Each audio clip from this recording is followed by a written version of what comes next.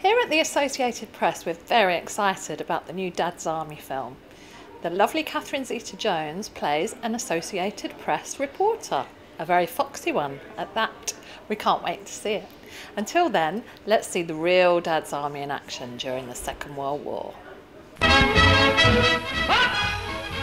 Home Guard is already a fine force, but it looks like being better still with some recruits who are coming forward. 2 new recruits for the company, sir. Bring them in, will you? Come in. Oh, Flanagan. Good evening. Good evening, sir. Do you wish to join the Melbourne Company? Yes, sir. My son and I. Have you filled in the form and do you understand it? Well, sir, barring this thing about my profession... Why, actor, surely. Well, I think comedian would be better. We'll soon cure him of that, sir. Bud and his son draw their kit, and the question arises, what's your size in hats?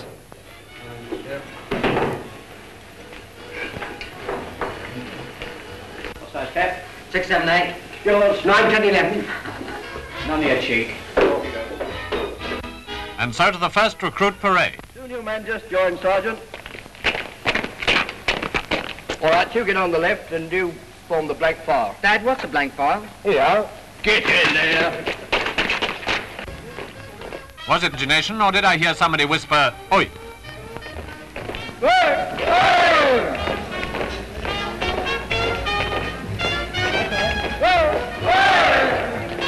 Of course, Bud's not really a recruit. He served 3 years in the last war, but he's not above joining a recruit squad to freshen himself up.